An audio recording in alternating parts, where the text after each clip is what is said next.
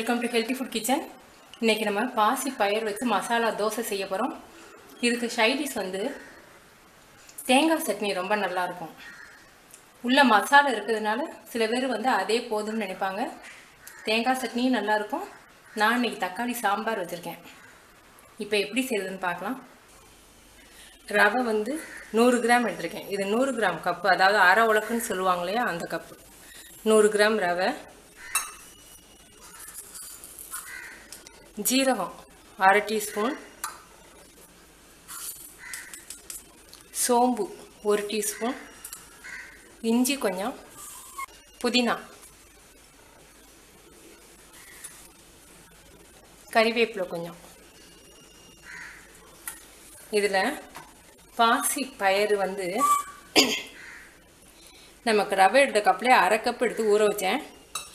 ஊறவும் உங்களுக்கு நிறைய இருக்குது, அதாவது 50 கிராம். இதில் தேவையான அளவுக்கு உப்பு போடுங்க. நம்ம இது வந்து இந்த தோசையில் வந்து நம்ம உள்ள மசாலா வேறு வைக்க போகிறோம். அந்த மசாலையில் வேறு உப்பு இருக்கும், அதனால் கவனமாக போட்டுக்கோங்க. இதில் தயிர் வந்து ஒரு 3 டேபிள் ஸ்பூன். இதை அரைச்சிடுவோம். இப்போ கொஞ்சம் தண்ணி ஊற்றியே அரைச்சிட்டோம். இது வந்து ரவை சேர்த்துருக்கிறதுனால ரவை கொஞ்சம் நேரத்தில் தண்ணியை உறிஞ்சி இருக்கும், மாவு இருக்கும். உங்களுக்கு இந்த வெள்ளை ரவை போட பிடிக்கல அப்படின்னா நீங்கள் கோதுமை ரவை, சம்பா ரவை இருக்கு இல்லையா, அதை கூட போட்டுக்கலாம். ரவை கோதுமை ரவை கொஞ்சம் பெருசாக இருக்கும், அதை மிக்சியில் தனியாக ஒரு அரைச்சிக்கிட்டு அப்புறம் மற்றதெல்லாம் சேர்த்து அரைக்கலாம். இது மாவு 10 நிமிஷம் ஊறட்டும். அதுக்குள்ளே நம்ம மசாலையை ரெடி பண்ணிடுவோம். 1 டேபிள் ஸ்பூன் ஆயில் ஊற்றிருக்கேன். இப்போ ஜீரகம் வந்து 1/2 ஸ்பூன் போட்டுப்போம்.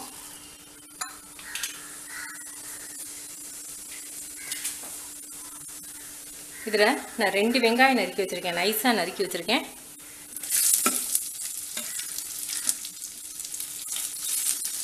வெங்காயம் கொஞ்சம் நல்லா வதங்கட்டும்.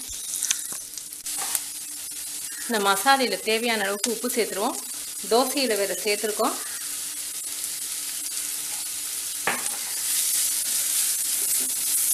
வெங்காயம் நல்லா வதங்கிடுச்சு. இதில் எல்லார் வீட்லேயும் குழம்பு மிளகாய்த்தூள் கண்டிப்பாக இருக்கும். உங்களுடைய உரப்புக்கு தகுந்த அளவுக்கு நீங்கள் போட்டுக்கோங்க. நான் 2 தக்காளி பழம் போடுறேன். 2 தக்காளி பழத்துக்கு தேவையான அளவுக்கு நான் சேர்த்துக்கிறேன்.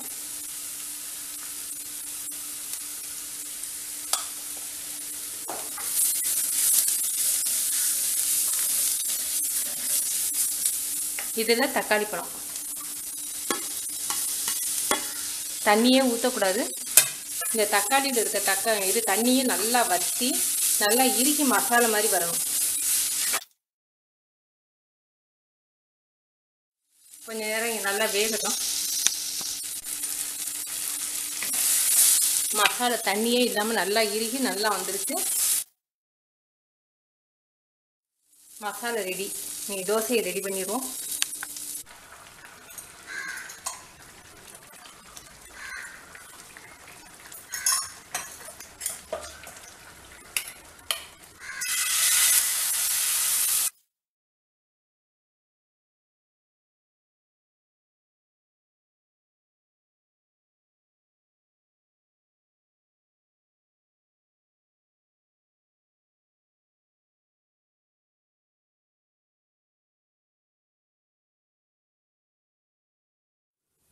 இதில் நீங்கள் உருளைக்கிழங்கு கூட போட்டுக்கலாம். உருளைக்கிழங்கு போட்டால் கொஞ்சம் ஹெவியாக இருக்கும். பாசிப்பயிறு வேறு போடுறோம்.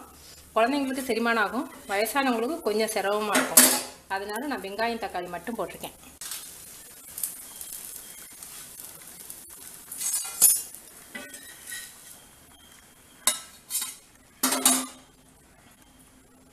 ரெடி. ரொம்ப சூப்பராக, ரொம்ப சாஃப்டாகவும் இருக்குது.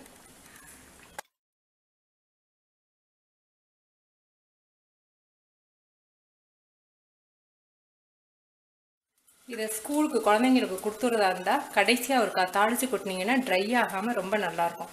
இப்படி கொடுத்தாலும் நல்லாயிருக்கும். இன்னும் தாளித்து போட்டிங்கன்னா இன்னும் ரொம்ப டேஸ்ட்டாக இருக்கும். நான் எல்லாம் எடுத்துகிட்டு உங்களுக்கு தாளித்து காமிக்கிறேன். இப்போ தாளிக்கிறதுக்கு 1 ஸ்பூன் மட்டும் ஆயில் ஊற்றிருக்கேன். 1 ஸ்பூன் ஆயிலில் ஒரு 1/4 ஸ்பூன் கடுகு, எள்ளு 1 ஸ்பூன், 1/2 ஸ்பூன் கூட போதும்.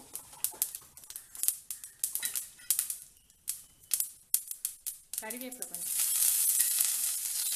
அமர்த்திட்டேன்.